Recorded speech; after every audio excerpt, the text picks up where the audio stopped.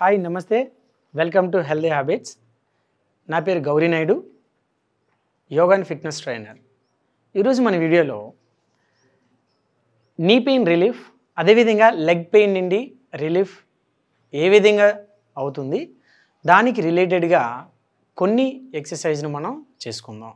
ముందుగా మనకి ఇక్కడ చూసుకున్నట్లయితే ఈ యొక్క పెయిన్ అనేది రెండు రకాలుగా మనం చెప్పవచ్చు. ఒకటి ఏంటంటే ఈ యొక్క థైస్లో కానివ్వండి, నీ జాయింట్లో కానీ స్ట్రెంథనింగ్ లేకపోవడం వల్ల వచ్చినటువంటి పెయిన్ వేరే, ఒక విధంగా ఇంజురీ అయినప్పుడు వచ్చేటటువంటి పెయిన్ వేరే. ఏదైనా లోపం వల్ల, ఇంజురీ వల్ల కానివ్వండి, లేదంటే పుట్టుకతోనే కొంతమందికి కొన్ని లోపం ఉండటం వల్ల ఈ యొక్క లెగ్ దగ్గర పెయిన్ వచ్చే అవకాశం ఉంటుందన్నమాట.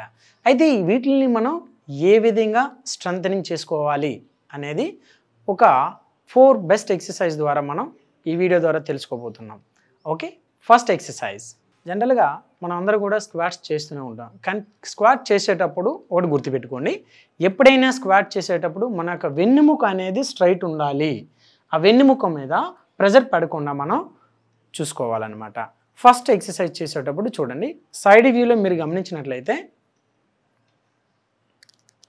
మన యొక్క 2 కాళ్ళ మధ్య దూరం అనేది 1 feet ఉండాలి. షోల్డర్ లైన్ అంటాం, దీన్ని మనం పీటే పార్ట్ అంటాం. హ్యాండ్స్ 2 కూడా ప్యారలల్గా ఉండాలి గ్రౌండ్గా, అదేవిధంగా షోల్డర్ లైన్లో ఉండాలి, చూసుకోవాలి. చూడండి,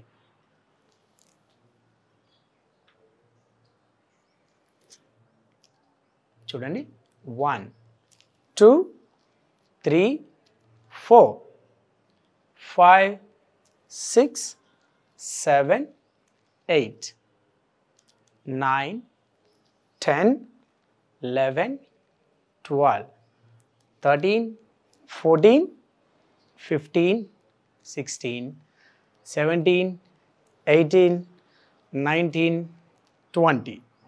ఇది ఫస్ట్ ఎక్సర్సైజ్.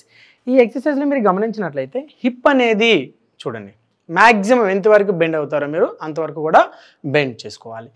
ఇలా ముందుకు బెండ్ అవ్వడం అనేది రాంగ్. ఇలా బెండ్ అవ్వడం వల్ల ఏమవుతుందంటే మీ యొక్క లోవర్ పార్ట్ పైన, లోవర్ హిప్ పైన మీ యొక్క ప్రెజర్ పడడానికి ఎక్కువ అవకాశం ఉంటుంది. ఓకే, అదేవిధంగా మోకాళ్ళ పైన ఎక్కువ ప్రెజర్ అనేది పడుతుంది అనమాట. ఇక్కడ డైరెక్ట్గా మన యొక్క వెయిట్ అనేది నీస్ మీద పడకుండా చూసుకోవాలి. ఇక్కడ ఈ మజిల్స్ యొక్క సపోర్ట్ తీసుకునే విధంగా మనం ఇది కరెక్ట్ బెండింగ్. ఇలా చేసినట్లయితే స్క్వాడ్ ఏంటంటే మన యొక్క ఈ కండరాలు కూడా మనకి సహకరిస్తాయి. చూడండి, second exercise, step and squad. 1 2 3 4 5 6 7 8 9 10. Same exercise side వ్యూలో చూడండి. ఇది మన యొక్క హై విజన్ అనేది స్ట్రైట్ ఉండాలి. ఇలా మీరు హ్యాండ్ స్ట్రెచ్ చేసుకోవచ్చు, లేదంటే ఇలా ఎల్బోన్ ఫోల్డ్ చేసుకొని కూడా చేయొచ్చు అనమాట. ఇది second exercise, step and squad. ఇది చేసేటప్పుడు మనం ఏం చేయాలంటే, ఎవరైతే లెర్నర్స్ ఉంటారో డైరెక్ట్గా 20-30 రిపిటేషన్ చేయకుండా మినిమం 10 రిపిటేషన్స్ మీరు చేసుకునే విధంగా ఉండాలి. రెగ్యులర్గా సాధన ఉండేవాళ్ళు, ప్రాక్టీస్లో ఉండేవాళ్ళు మీరు ఒక 20 వరకు కూడా మీరు ఈ రిపిటేషన్ చేసుకోవచ్చు. నా థర్డ్ వన్ చూడండి, చూసారా, ఇలా నిల్చొని మీ యొక్క రైట్ లెగ్ని ఫస్ట్ ఫోల్డ్ చేసుకోండి. ఇది రైట్ హీల్ వచ్చి లెఫ్ట్ పామ్కి టచ్ అవ్వాలి, డౌన్.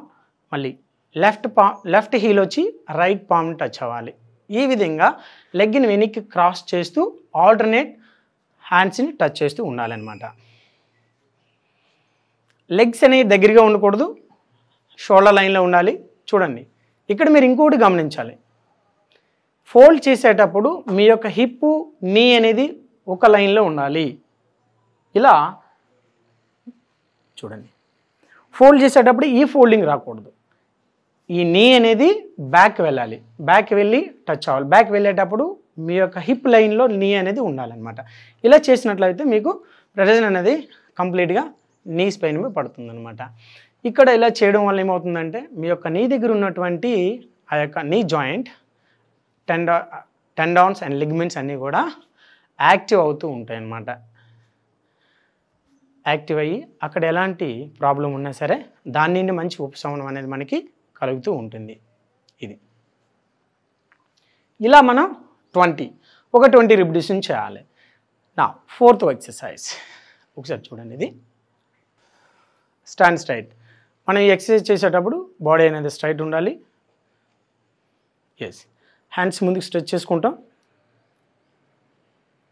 చూడండి 1 2 3 4 5 6 7 8 9 10 11 12 13 14 15 16 17 18 19 20.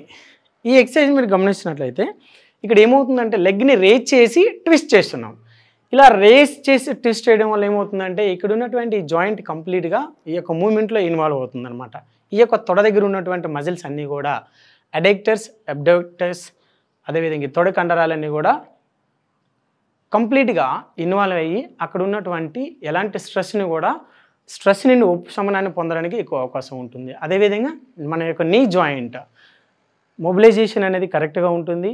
అదేవిధంగా ఫ్రీ మూమెంట్స్ అనేవి మన నీ జాయింట్లో ఉంటాయి అన్నమాట. ఈ విధంగా చేసినట్లయితే మన యొక్క నీ దగ్గర ఉన్నటువంటి ఆ యొక్క టెండన్స్ కానీ లిగమెంట్స్ కానీ అక్కడ సపోర్టింగ్ మజిల్స్ కానీ అదేవిధంగా థై దగ్గర ఉన్నటువంటి కండరాలన్నీ కూడా బాగా యాక్టివ్ అయ్యి స్ట్రెంథనింగ్ అవ్వడానికి ఎక్కువ అవకాశం ఉంటుందన్నమాట.